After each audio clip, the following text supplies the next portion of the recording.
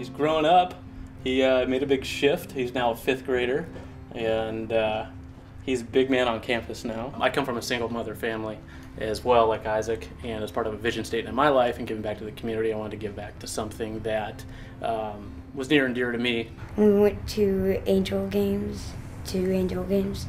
We went on bike rides in the back bay and went swimming, and we went kayaking in the back bay. We've been to Boomers. Come on, you say some stuff. He's open to doing new things, I'll give him that. He probably wouldn't go to the air show or do certain things that, when it's my day to pick what we want to do. And so it is both exposing us to new things. Did I get a ride at Elephant? What was the elephant's name? Becky. Woo! Hi, I'm Zach. I'm 32 years old, and I'm Isaac's big brother.